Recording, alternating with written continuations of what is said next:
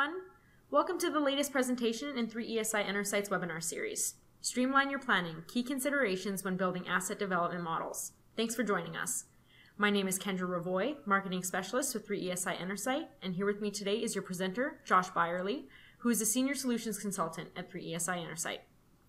As a solutions consultant, Josh is responsible for working with clients to identify appropriate solutions based on their business goals, then becomes an integral part of the implementation process. Josh's past experience includes working as a development engineer, as well as a reservoir engineer for a large Canadian oil and gas company. During the presentation, if you have any questions, feel free to take advantage of the chat window available through WebEx, and we'll address those questions at the end. If we can't get around to your question, we'll be sure to reach out to you at a later date. Or if you have any questions after the presentation, don't hesitate to email me directly, kendra.ravoy@3esi-enersight.com. Now that we know a little more about our presenter and the process for today's webinar, I'd like to hand it off to Josh for the remainder of the presentation. Okay, thank you, Kendra, and thank you all for taking the time to tune into this webinar. What I'm hoping to accomplish today is give you some things to consider before you build an asset development model. I wouldn't say we'll be going over anything groundbreaking, but in my experience, when clients have considered these key points during their implementations, they tend to run much smoother and end more successfully compared to those who don't. What I'd like to cover today is really based on numerous observations and lessons learned working with various clients on a multitude of solution implementations. First, to understand how to streamline model design, I want to discuss some of the most common challenges companies in this business might face. The key considerations I want to spend some time exploring in this webinar are the following: clearly defining a development model purpose, use, or goal, understanding the development workflow and how it impacts model design, and how to identify key decision points. Again, this may not seem groundbreaking, but over the next 30 minutes or so, I hope to demonstrate how considering these things can have a major impact on the way your model design starts and the way it evolves. For the majority of my time in industry, I worked as a development engineer on an asset development team. In that role, I spent the bulk of my time planning out how to develop an asset in the most economically viable way. In my attempts to do that, I've personally experienced these challenges, and now as a consultant, I'm often asked to come in to help clients struggling with the same challenges. So to start the presentation, I want to take a quick opportunity to vent, because it feels good to get things off your chest. Misery loves company, and I'm sure we can all relate to these common issues. The first is that when you're working on developing an asset, oftentimes you just don't know what you don't know. I think there are very few development engineers that know everything about their asset. And for many of us, figuring out new methods or development strategies is what makes development roles interesting and exciting. When it comes to building an asset development model, however, we often find that we'll begin to model one way and find out later that the solution won't actually work for various reasons previously unknown. The second problem is the one we all like to complain about the most: tight timelines. This tends to be the age-old feud between management and engineers, which begins for many of us back in university. Management needs to make decisions on limited information and often can't wait for the level of understanding the asset team is entirely comfortable with. It seems like the nature of the business is you need to make decisions based on the best information at any given time, and if you're wrong, you don't want it to sink you, so you need to manage the risks. What this causes is, more often than not, an asset development team is delivering results while simultaneously building and validating a development model. The last common issue I've come across is the fact that there are many planning tools on the market, and often a team may not have a full understanding of the capabilities of the tool being used while they are trying to model out a plan. This is often what leads to stressed out late nights, the shedding of tears or the pulling out of hair, etc., as you're trying to figure out how to use a tool while working under tight timelines and trying to understand the asset itself all simultaneously. In addition to the challenges mentioned, I think we would all agree that in general, or at least on average, companies in the oil and gas industry are notorious for operating with a lack of planning, especially when times are good. In Canada, we call this the just get her done attitude. Two things that I've experienced and seen that I think come from this is that planning is often reactive as opposed to proactive, and the planning process tends to be painfully cyclical. An asset team is often either chasing a drilling rig or getting locked in time-consuming iterations, presenting a plan to management and evaluating any changes requested. Now, usually as a solutions consultant, I enter the scene at a company somewhere in the midst of all these challenges. Typically, someone somewhere in the company has seen a presentation or a software demo and believes the software may help alleviate some of the pain in the current planning processes, which I believe we actually tend to do. Often we receive various versions of the following requests. For example, we're being asked to run numerous sensitivities and it takes us forever. We need an easier way to do this. Or we have numerous tools we use independently, but we want a single solution to help us build our business plan. Or sometimes more simply, we need an easier way to evaluate the most optimal development plan.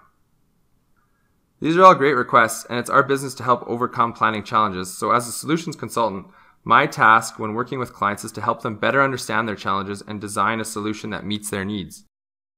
Ideally, I need to get clients thinking a little bit more about the details. So for those initial requests, some examples could be, you're being asked to run sensitivities, but what information will determine the most economic scenario? What can you control and how will it change? Or getting your dev plan consolidated into a single solution is great. We can help you do that, but what are the key challenges? What do you want? What do you need to deliver? And what will determine a good plan? Or you want to find an optimal plan. Well, that's great, but what does optimal mean to you? When the time comes for me to get involved working with a new client on a solution implementation, I've found that usually clients are pretty excited about the capabilities they see in a specific tool and they want to get moving building up a model ASAP. That's great because that's usually the fun and exciting part. But often I've found that a client hasn't considered some basic things that really make an implementation successful or at least help it run more smoothly. Part of my job as a solutions consultant is getting clients to consider these things, but I'd like to present them today to get everyone thinking about them in hopes that they could help streamline your planning solutions. So the first thing to consider is defining clear and specific goals. It sounds simple, but you'd be surprised how many clients we see diluting the potency or effectiveness of their planning solution by straying from a clearly defined purpose. I find the reason that this tends to happen is often because sophisticated tools have ever-expanding capabilities, and when you're building or designing a planning model, it's tempting to build in details just because the tool can handle it. Bells and whistles are always nice, but I'd say it's crucial that you create a balance between utilizing the capabilities of your tool and focusing on value-added information. A good way to do this is to continually ask yourself, what specific problem or challenge are you trying to solve? If you don't have a clearly defined goal and challenge, you can waste time and money exploring things you don't necessarily need to explore. Secondly, when designing a development solution, I found it imperative to keep in mind your corporate goals. Typically, management gets passed down targets and goals, and it's the job of the team to translate these into concrete development plans. If you have a good understanding of the corporate goals, you can structure your model in a way that helps you make decisions in line with the direction the company is trying to move. Examples of corporate goals could be minimizing capital spend, accelerating production, or optimizing operational expenses. In my experience, teams that have a clear understanding of corporate goals up front and set up software solutions in a way that focus on evaluating options in line with these goals, they do a lot less redesign and rework later on. At the end of the day, concrete development plans are practical, realizable, or actionable. So for example, minimizing capital spend may translate into dropping a rig from your original plan. When defining the purpose of your model are the more immediate or asset-specific goals. So for example, are you creating a model to do a debottleneck evaluation, or are you creating a full field development plan? Another example could be, are you evaluating facility capacity expansions, or are you trying to find the optimal take-or-pay option in your field? Having a focused objective leads to better results, period. So it's okay if your development goals change with time, chances are that they will, but when you're participating in a development exercise, it's imperative that you keep clear what the relevant metric is, and you'll want to design your model in a way that makes it easy for you to evaluate this. A clear understanding of a goal or objective helps you design your development solution in a much more focused way. So something that continually comes up with clients is determining the level of detail necessary. Having a clearly defined purpose or challenge to solve helps you determine the amount of detail you need to make a good decision. A common example of a model purpose we see is, we want to model both our short-term and long-term production, capital, and operating cost forecasts. Well, that needs to happen, and everyone does that in some way already. you can actually get some very detailed plans capturing a forecast. But if you don't think further about what you will need to do with your model, you can run into issues later where your model is designed in a way that doesn't allow for easy evaluations. An example of a clearer model objective is something like, based on our current development schedule, price assumptions, and production, we want to evaluate what's more economic using NPV, building our own processing facility, or paying fees at a third-party facility. So with the purpose more clearly defined, we can then start determining the relevant information needed to carry out this evaluation. An asset development team uses a detailed process with a lot of moving parts when building a development model or plan. Having a good understanding of the total process you will use when making a decision will have a major impact on the design of your model. Understanding where the model fits and where it will be used within your workflow is critical to design, as you need to be able to accept upstream data in an efficient manner and pass results on in a format that makes sense to stakeholders downstream. A simpler way of saying this is you need to identify key information as well as the key stakeholders along the decision path. For example, if you're on an asset development team, your model needs to be designed to accept the inputs required from operations, drilling, completions, land, etc., and you need to understand what people downstream want to see and why, so your team leads, managers, VPs, etc. Understanding the workflow is key to design. As consultants, we tend to spend a lot of time trying to understand this with a client, as every company and team has a unique workflow. This chart on this slide doesn't capture everything, but it's intended to get you thinking about how the flow of data can impact the design of your model. I want to take a second here just to run through a specific example from a recent implementation I was involved in. We had a client that wanted to build their operating cost model into one of our solutions. We'd built a model that was going to be used to forecast production, capital, and op costs and evaluate facility capacities. The production engineers tracked their op costs in a spreadsheet, which we used as a starting point to capture similar operating cost classes. A major issue we ran into was the client did not own the processing facilities in the field 100%, and so the model was initially set up to include third-party volumes used to evaluate facility capacities. The op costs we received from the production engineers did not account for third-party volumes, and there was no simple way to model the operating costs at the facility. In addition, a request came in from the finance team that they needed to see operating costs split out for operated wells and non-operated wells. We had to drastically alter the structure of the model to satisfy all the requirements, which took a couple extra days. If this was better understood before the model was built, we could have designed it better the first go-around and saved time and money on redesigning. This example reiterates the second part of the workflow, identifying the stakeholders and what is important to each of them.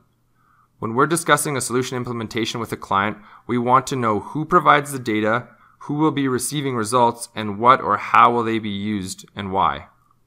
If we have a clearly defined goal or purpose for the model, having an understanding of this helps us evaluate if, how, or should we should use or provide data. Building a model as a reaction to requests from various teams can be dangerous, as trying to please everyone with the same model can distract from your main objective or goal of your model. I'd say this is one of the major contributors to project scope creep that we see. Many of you are likely familiar with the various stakeholders in the development planning workflow, but I've included a couple examples here to get you thinking about it again. Common examples are your asset operations team, finance team, corporate planning team, marketing team, reserves team, executive and management team, and there could be many more teams. The point I'm trying to make here is that different teams have different goals. When you're designing a planning solution, you need to ask yourself, can one model meet everyone's needs, or should it? To answer this question, it's very helpful to take the time to consider what everyone's needs are before you start building a model, as it will help focus your design. I wanted to provide an example where we had two stakeholders with two very different goals. We had a client where two stakeholders were trying to use a full long-range planning model built by the asset planners to generate results for two very different purposes. The marketing team needed production information used for facility nominations. They found that using the LRP model was extremely time-consuming, the model was complex and difficult to use, and the outputs were not accurate enough for their nomination exercise. The facilities team needed more detailed information regarding physical flow paths, which weren't captured in the LRP model.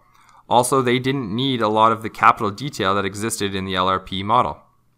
The solution here was to design 2 leaner models that were based on the original LRP model, with unnecessary details stripped out for their specific purposes.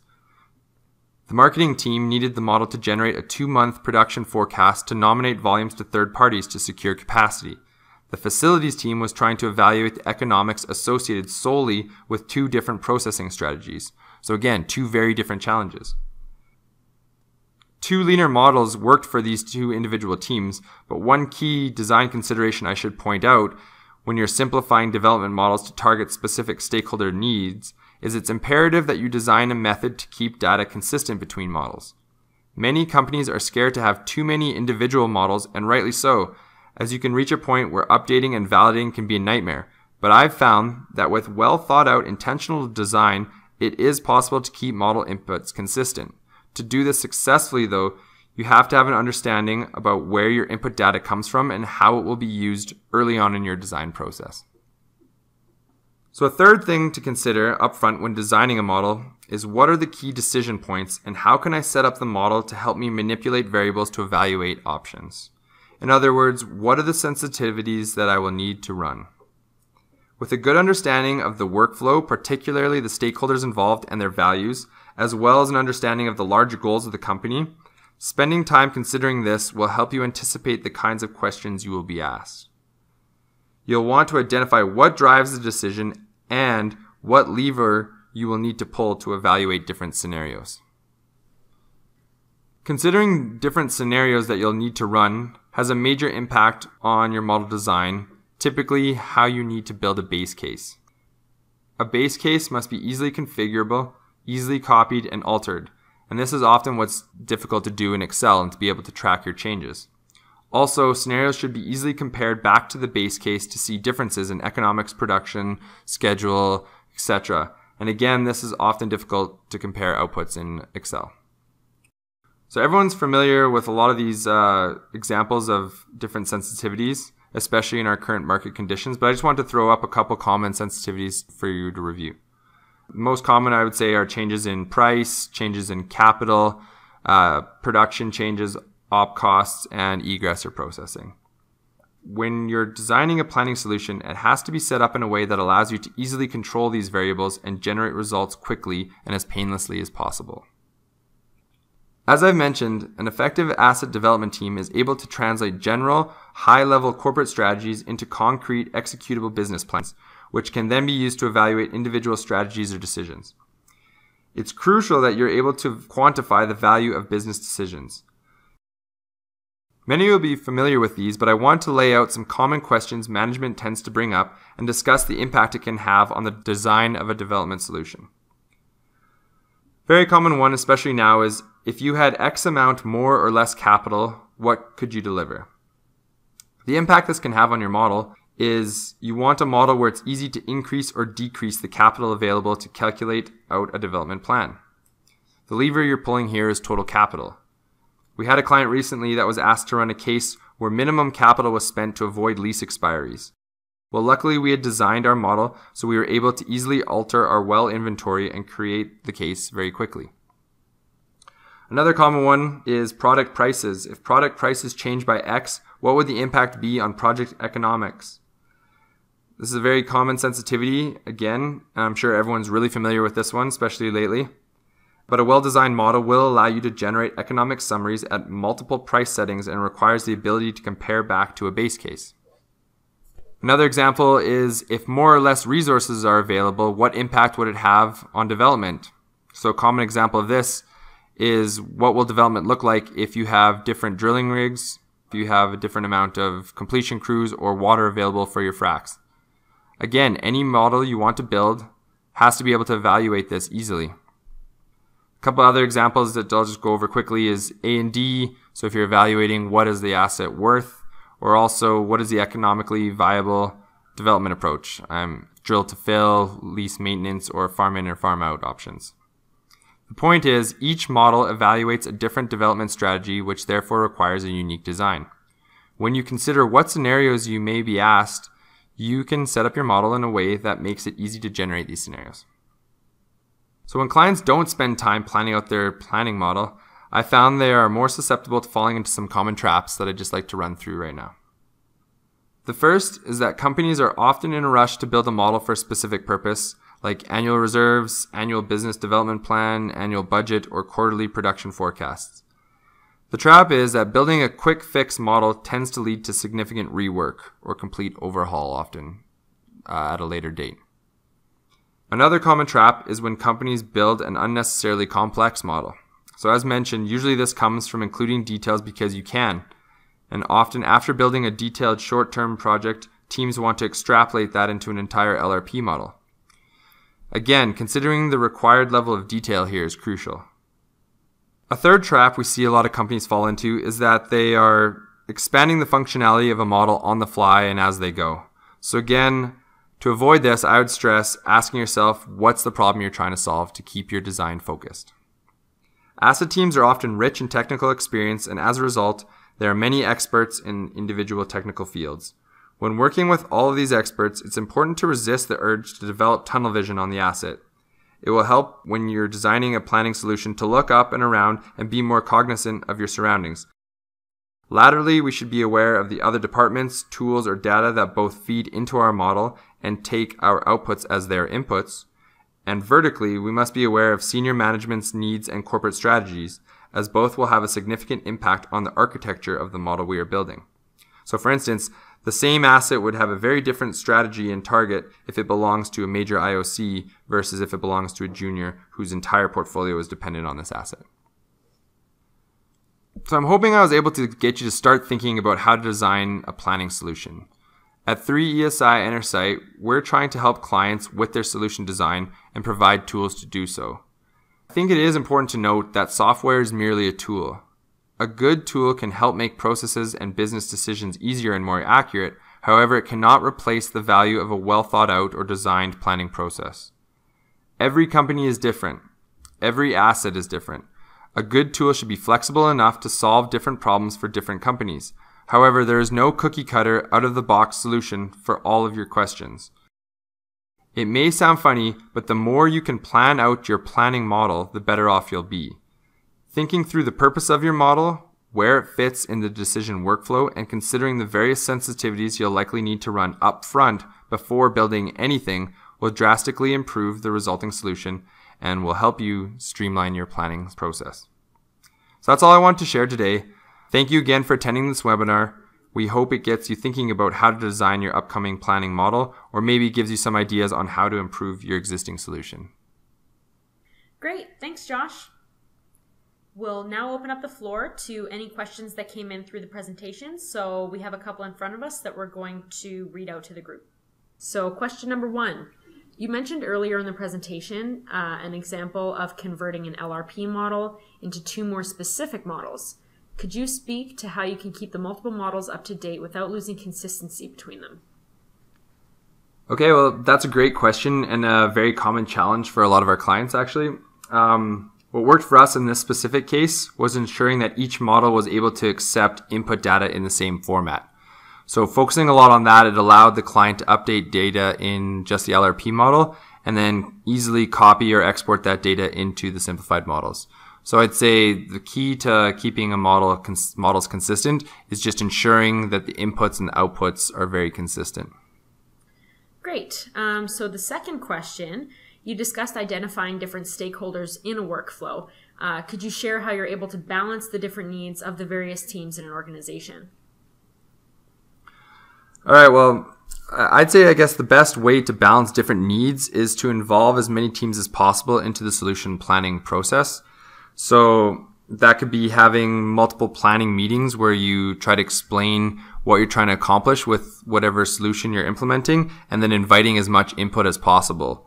We find doing that up front can really help you manage those from the get-go. Awesome. So thanks for giving us those great examples, Josh. This brings us to the end of today's presentation. Thanks so much for joining us, and we hope to see you at the next presentation in our webinar series.